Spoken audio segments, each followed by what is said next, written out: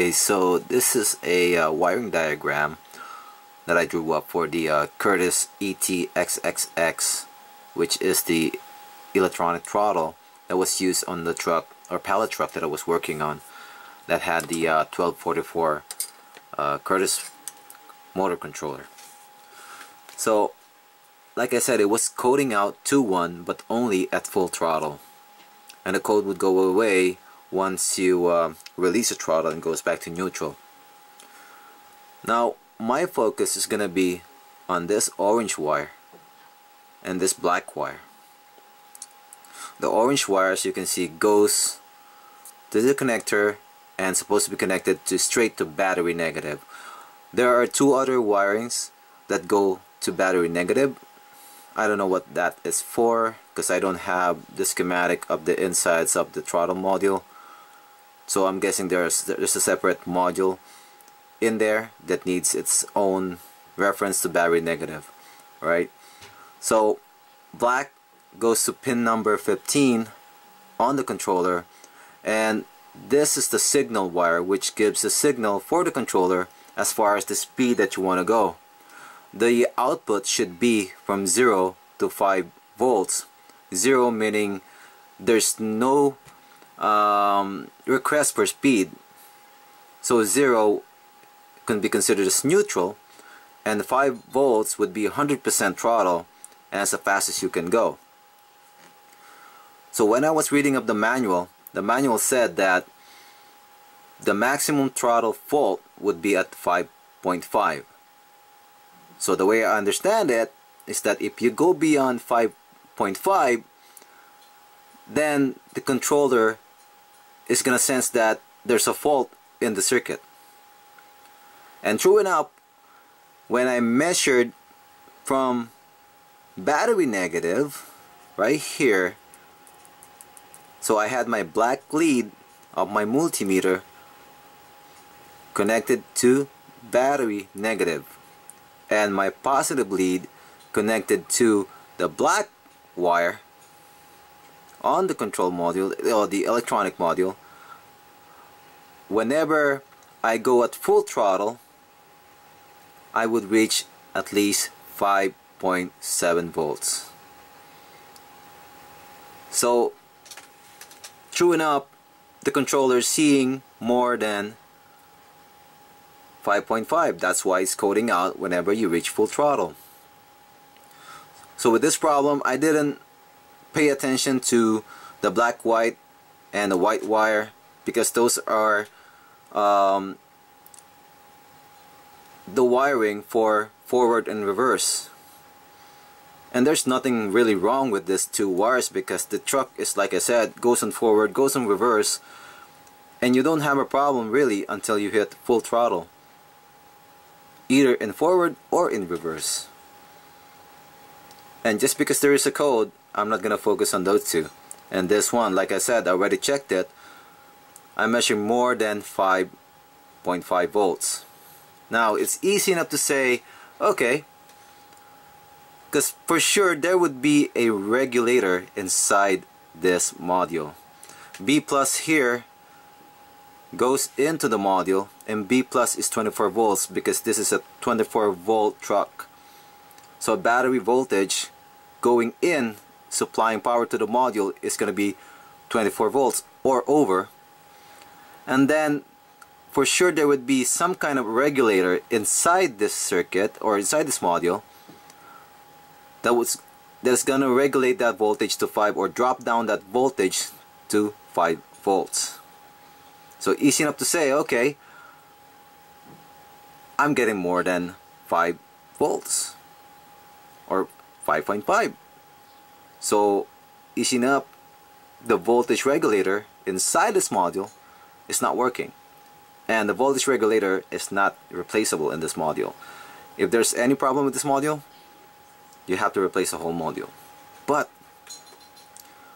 how can we be sure that it is the electronic module that is at fault and it's not a wiring problem? Because we could easily get a misdiagnosis on this. system. So I'm gonna pause this for a while, and I'll bring up a simulation that I made that's gonna show us the effect of corrosion or high resistance in the negative reference right here, because that was the problem on this truck. It wasn't the electronic module. Actually, somebody already replaced the electronic module, and it still had the same problem. So the next thing they wanted to do was replace the actual controller, because there's only two. Between the wirings, there's only the electronic module, throttle module, and the controller itself. But nobody ever thought about the wiring, because like I said, reasoning would suggest that if you're getting more than 5.5 and there should be a voltage regulator inside, the regulator is done. It's not doing its job, so replace it. Well, guess what? They replaced it and still giving out the same thing, more than 5.5. So when we do the simulation after this, I'm going to show you what the effect is on corrosion on these wirings. Okay, so I made this circuit to simulate somehow how the regulator would work and what voltage differences inside the regulator and outside of the regulator, what the computer or the controller would see versus to what the regulator is outputting. So this voltmeter right here is going to show us what the controller would see, what voltage the controller would see. Now remember, everything is referenced to battery negative, which is 24 volts, right? So power goes into the regulator, which is in the electronic throttle. The negative wire, which is the orange wire right here, this voltmeter is going to show us the output of the voltage regulator, and this will be the voltage drop on the actual negative wire or the ground reference wire for the voltage regulator inside the throttle module. So right now I have a potentiometer here to simulate corrosion or high resistance, if you could, high resistance on the ground reference or negative wire going to the voltage regulator. So right now I have it at 0, meaning I have no resistance whatsoever. So this pot right now is going to be my throttle. So at 0 you're basically at neutral, and what I expect is 0 voltage out of this. So the controller at neutral is supposed to see 0 volts, and once you go to full throttle,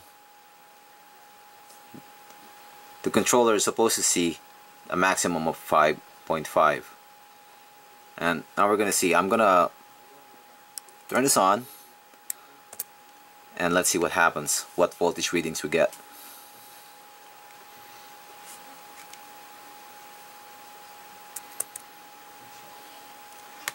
So you see right now, with 0 resistance on my orange wire, which is my ground reference wire for the voltage regulator, 0 voltage drop on that negative wire, I have 5.01 output from the regulator, and with my pot or my throttle pot at 0, the voltage that the controller is going to see is also 0.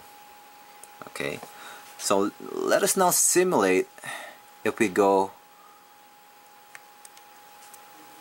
to full throttle. So you see the voltage, still no resistance on the ground wire, 0. Output of the regulator is still at 5 or close to 5. The voltage that's being seen by controller slowly rising. So as I go and raise the actual resistance on my pot, it goes closer and closer to voltage that is outputted or the output voltage of the voltage regulator. And at 100%, what do you expect to see? Same voltage from the regulator is seen by the controller. Okay, now let's simulate right now. I'm gonna put this down back again to 0. So now we're in neutral again. Let's add a bit of resistance on my wire. 10%. Okay, now we've added a 10% increase in the resistance on the wire on our ground reference, and look at this, a voltage drop of 0.46 volts. But look at the output of my regulator. It is still at 5.01. Now, since I'm still at neutral, I still haven't moved the throttle, the computer is still seeing 0 volts. Now let's try to